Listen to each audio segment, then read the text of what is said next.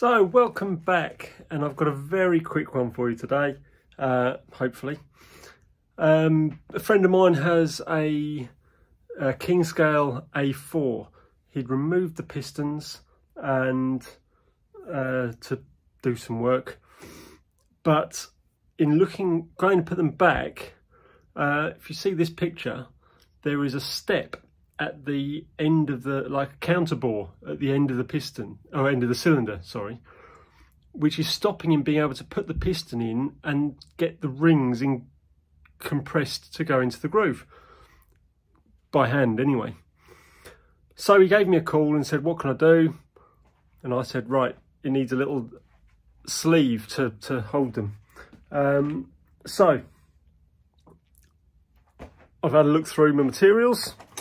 Went in the cupboard, found a bit of alley, bigger than it needs to be on the bigger side. In fact, that offcut turned diameter is actually the diameter that the bore wants to be.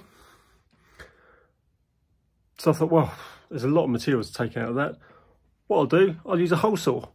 Let's take a look. So my theory was to save some material, I would use one of these hole saws. I think it was that one I was going to use, 38mm.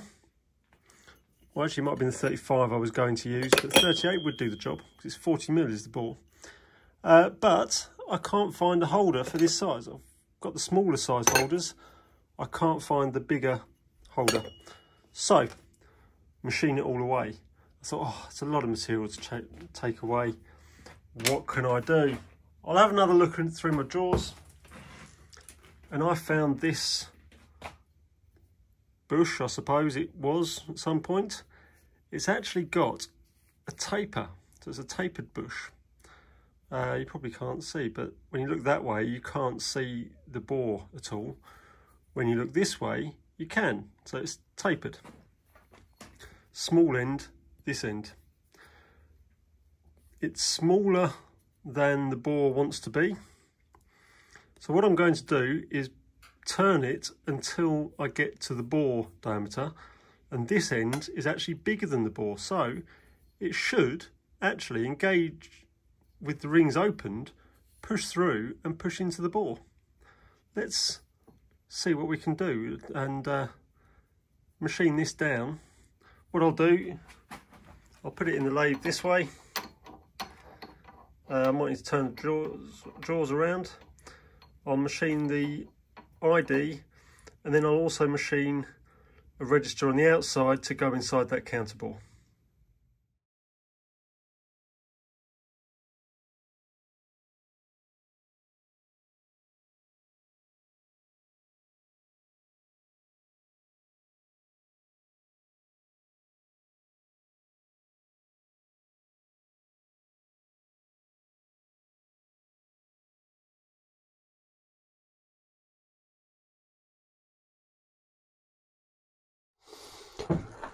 So there we go, I've machined the inside. As you can see, it hasn't gone that far because of the taper, and I've machined the outside, which should go inside the register on the engine. Now I don't think the register is that big, but the idea is it goes right up inside, and the only way you'll know it's gone all the way up is if you can see a gap here. So hopefully, with the lead-in that's got, we won't even need to compress the rings to get it started. We can just push it through that, knock it up, and the rings will compress, and then it'll just push into the bore. So you'll see it's back in the machine. I've decided to take this shoulder off the outside, just in case there's any clearance issues around the engine. So yeah, we'll just get rid of that. But I will still leave it the length that it is.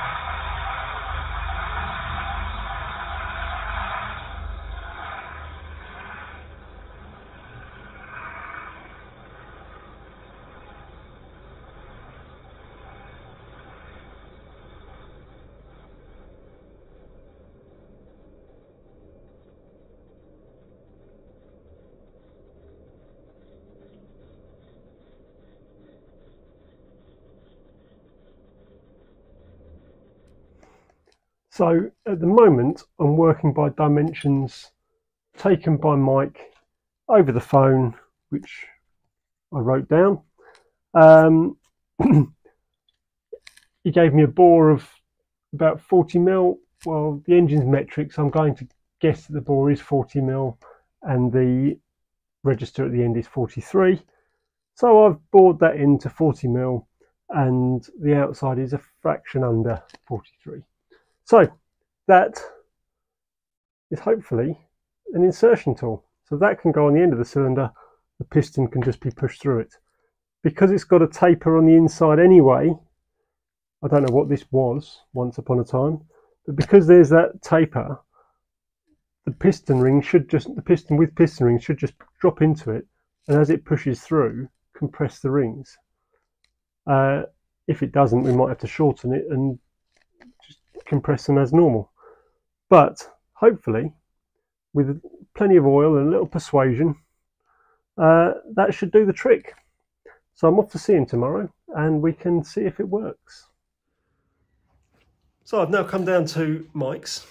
Here's Mike and the engine. Got the collar, and let's see how it works.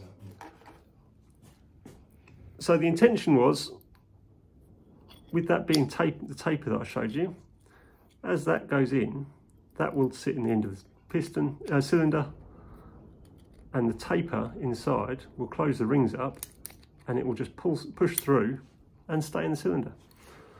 That's the plan. Let's see if it works. So,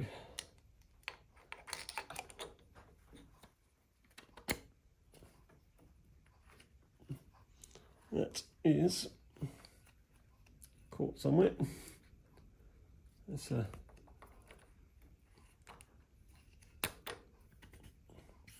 we go. In. So there we go. That's as far as we got to with Mike. He's going to put it all back together, and maybe we'll see it running at some point. Depends if we can get to the same place as him to see it running. But a nice little tool to help you put a piston into a cylinder, especially if you've got a register at the end of the board to take a tool. Work nicely. And even though I was planning to make it with a parallel bore, just because that was a bit easier, the fact that the bit of material I found had that taper on it made life so easy. You just chucked it on, the piston slid straight through it.